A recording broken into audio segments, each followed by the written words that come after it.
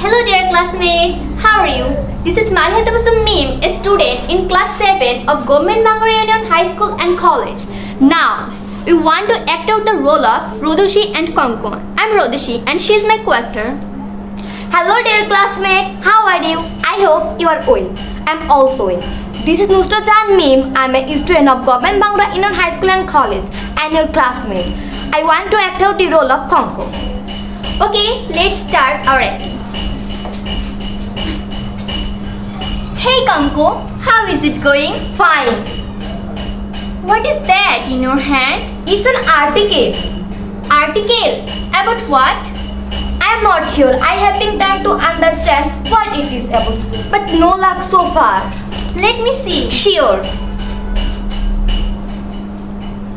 It talks about something called antelope. What is an antelope? It's some kind of animal, I think. How did you guess it? Look, in the second paragraph, there is a sentence about its food habit. It eats food, so it will be an animal. Right. Wait.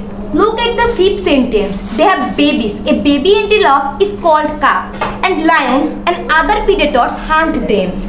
Yeah, the baby cow is called a calf, but it is not about a cow. Let's find out where it lives. We don't know anything about it. How do we find out? Firstly, we can find out the word live. Then read the full sentence, if that it is or not. The word live is not used here. Now what can we do? Read again first and last line. Here 3 countries' names are mentioned, but the last one is United States imports antelopes, so it is not its living place. The first one likely to. But why is this paragraph written?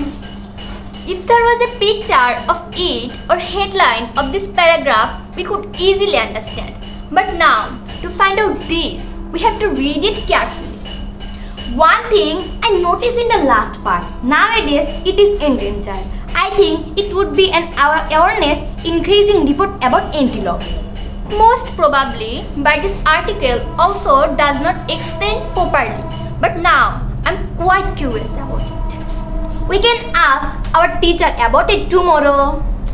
Okay, see you tomorrow. Then bye. Bye. Thank you very much. Thank you for watching us.